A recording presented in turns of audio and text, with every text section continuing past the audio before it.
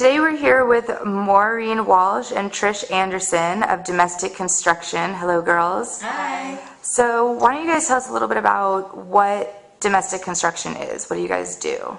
Do you guys? We do interiors and environments, some lighting, but it's we kind of like to transform spaces and some event design, commercial and residential spaces. Basically, a lot of different things. Well, what does that consist of exactly? What does that consist of? I think it's about just transforming a space for a customer or, someone's home, and approaching it in a way of using different materials and different processes, very repetitive,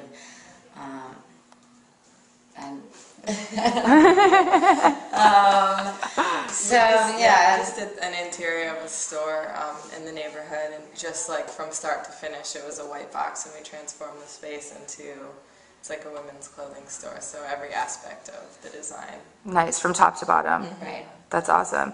What's your aesthetic usually like when people come to you? I mean, I'm sure you work with them to some degree to get what they want, but I know you guys have a pretty specific aesthetic. Can you describe that? I'd say it's very colorful, typically, very pattern-based. We like to use alternative materials in different ways. For example, the last store we did, the whole ceiling was covered with rope. So just so when people come into a space, it's not the same old, four walls, floor, we try to just think outside the box. Nice, even though you're in a box. Right. Right. That's awesome.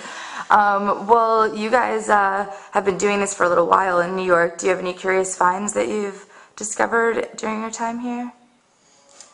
We like Build It Green in Queens. I think it's in Astoria, but the website is BIG-NYC, but it's like a salvage shop where all from like movie sets and buildings, it's kind of, you can find anything. We like to go there for inspiration. Nice. So even when you don't necessarily need something, you'll just go like scope it out? Yeah, totally. Get some ideas. Nice. What about you, Trish? You got one? I have a new one. All right. It's this Mexican restaurant on Franklin, and more than even the food, I love the lady there, and I want her to be my New York mom. Have you told her that? No. That'd be a little creepy.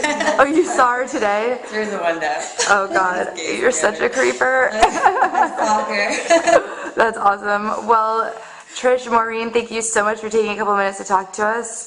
Everyone, go look at Domestic Construction. Their stuff is awesome. And we'll talk to you soon. Thank you. Bye.